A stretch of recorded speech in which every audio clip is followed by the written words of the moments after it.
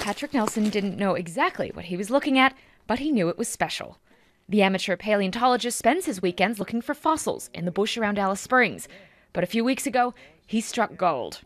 There was this oddity, quite a weathered, small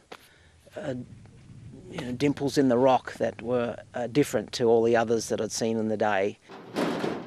Mr. Nelson has been fossil hunting for just 2 years and had made a major scientific discovery. That was like a jaw drop because, Patrick finds all sorts of things, but I was never expecting for him to come back so quickly with something so significant.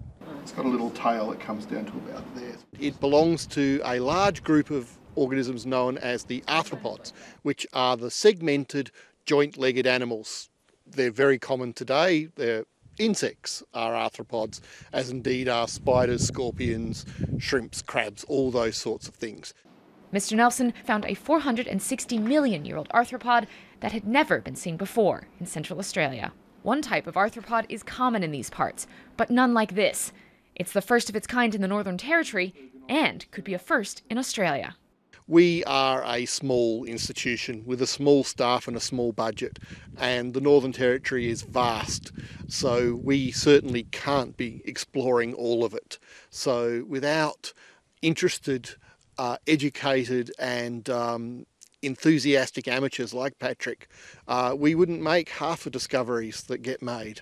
No stone left unturned. Samantha Jonscher, ABC News, Alice Springs.